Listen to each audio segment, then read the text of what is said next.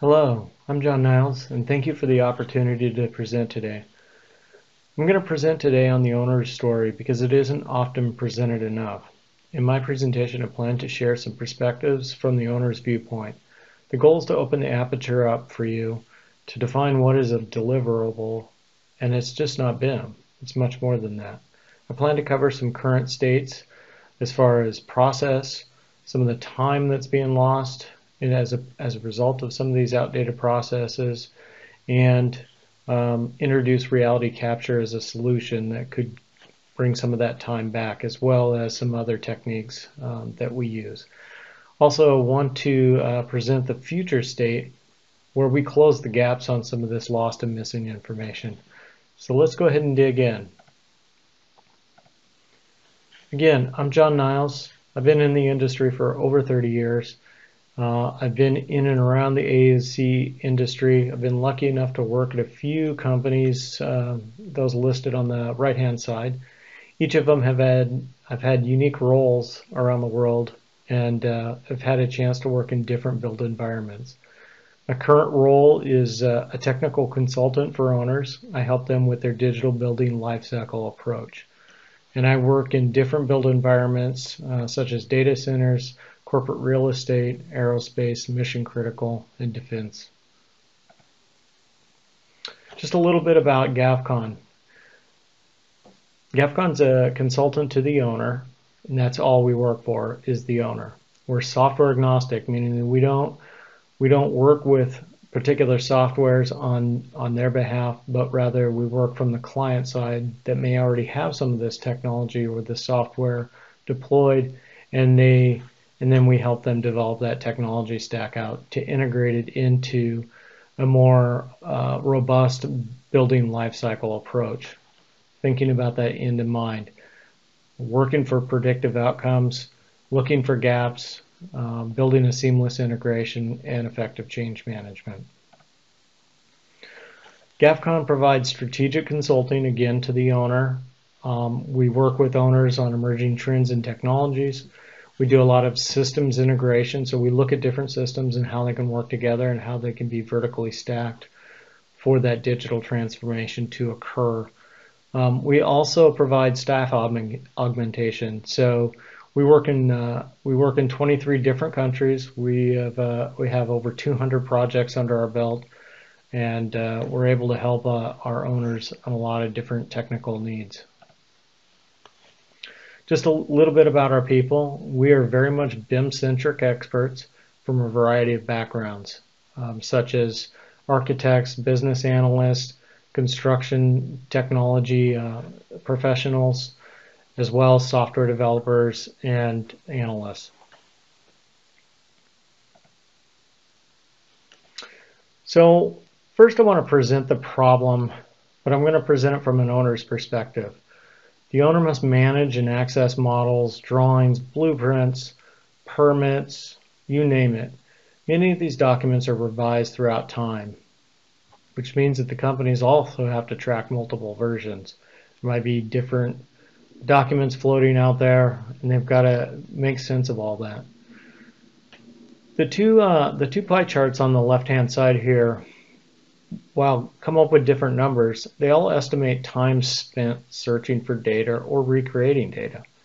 If you look at the worst end of the spectrum, it's nearly 1,000 hours per year lost. On the lower end of the spectrum, it's about 300 hours that's lost. This is an incredible waste of time. Think about that. That's nearly three weeks of time at the very least that's being wasted looking for recreating data. So on the other end, we conducted a research poll on facility managers with facilities managers in mind, just to find out what their accessibility to floor plans were. It was very interesting. 12% didn't even have floor plans. So that means somehow that building was built, the floor plans never even got to the owner or the facility manager to use. 12%. Quite a large number. A lot of respondents said that they had in-house CAD technicians to help with that, 30%. And then another 27% either hired in-house consultants, or did a combination of in-house and consultants. So again, pretty large number. And then finally, 31% had to hire in consultants to help them develop floor plans. We're just talking about blueprints, 2D drawings, floor plans, not models. And we, as BIM practitioners, believe there's much more than just a floor plan. Obviously, there's so much more data than just a floor plan. We had one respondent that replied, the best strategy that can be done is by pen and paper only. Is that really what our strategy should be? Pen and paper only? So let's think about that. If workers waste 15 to 30% of their time searching for data or recreating it, there's got to be a better way. And we as BIM practitioners know that there's a better way. It's called BIM.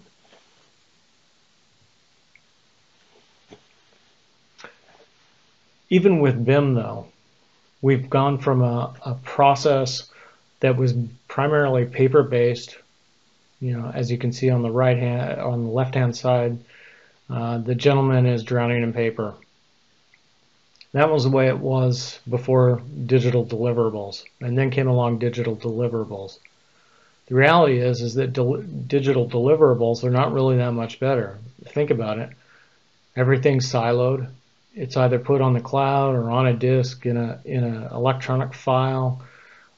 It could be in a PDF drawing, or it could be a CAD drawing. All of those require special access to get into and access to. That gentleman or that professional leaves the business, those passwords are lost. That data actually is much more vulnerable to being lost or siloed or not used at all, thus then having to recreate it. So our owners, our facility managers, our operators, they're still drowning, and we can help them. So the other thing that we should look at before we start looking at solutions is the process. During construction administration, design teams will develop design documents, typically maintain and update those changes and revisions as they occur through the design lifecycle and into construction, and then issue those for construction as design documents. The GC will make changes to those, inform the design team of revisions, requests for information, and those design documents will continue to develop out. Eventually, the GC will develop what we call documents as known as builds. And those are the items that are shown in red. Depending on the region, the closeout document models are updated to create a record model for handover to the owner, either by the design team or, in other cases, in other regions, by the GC. It just depends on which region you're in.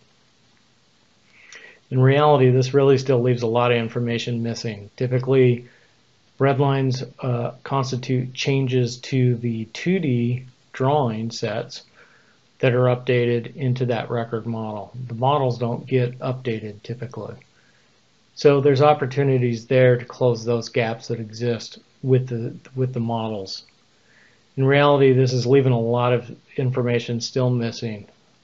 We have a solution that we propose is better and helps that whole entire process along. So what we look at is using a common data environment, a CDE. The solution is really developing a single source of truth to collect all the relevant models, drawings, blueprints, permits, and all the other information into one central location that can be accessed by the right people at the right time, but also serves as a single source of truth. It also has revision tracking so that it can be updated as needed, but also is able to be used to go back and look at historical documentation, what may have changed over time. As BIM practitioners, we need to ask ourselves, do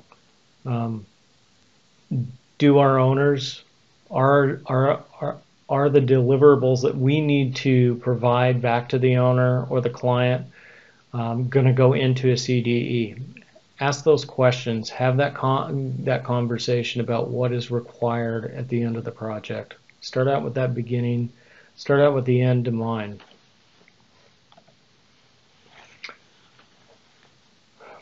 By developing a common data environment, we naturally start to begin to build what we call a digital thread. And that digital thread transcends all the different silos that exist, from planning, from design, to procurement, to construction, and then into operations. And ideally, if that data is well defined, is rich in information, and is well planned out in the very beginning, it will flow from one silo to the next silo to the next silo, basically breaking down those silos and creating that digital thread of integration.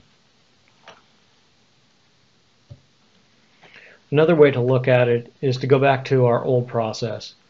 By implementing 3 strategies, one is the establishment of an asset tagging system at the very beginning of the project or the program with the client, understanding what equipment in the BIM model needs to be tracked. From an asset standpoint, building that asset tag to that allows that tag to be used throughout all the other data collection process points. Again, if we start to layer in reality capture throughout the process, especially during construction, we can start to build a model that is well beyond a level LOD 400, LOD 350, because it's representing as-built conditions. The other part of that is that if it's being done during construction, that collected data can serve as a time capsule so that future owners and operators can go back in time and look what was installed. What was under that floor before the concrete was poured? What was behind the walls before the drywall went up? What was in the ceilings before the ceiling went in? All those things give key insights to operators and owners on how to maintain their facility and how to update it later. The other critical point of this is also BIM oversight throughout the entire process. And that's just not clash detection. That's really making sure that the models are well developed, that are being maintained and kept clean, tidy, without a lot of extraneous data. They're geospatially maintained and coordinated so that models line up when you bring them together, and to make sure that the asset tagging parameters that need to be included in those models are captured, and more importantly that they're being populated throughout the process, and to include any sort of extensions like COBE or any ISO 19650 requirements that may be required. By having that BIM oversight throughout the entire process, even over to the owner, you're ensuring that the BIM data and the model data and all the other extraneous data that goes into that, including reality capture data, is maintained and is a true picture of the physical building.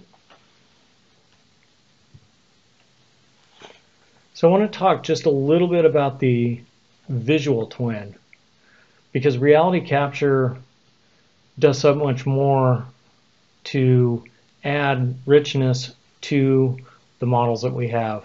Obviously, it's moving well beyond an LOD 350, 400 as far as graphical detail goes.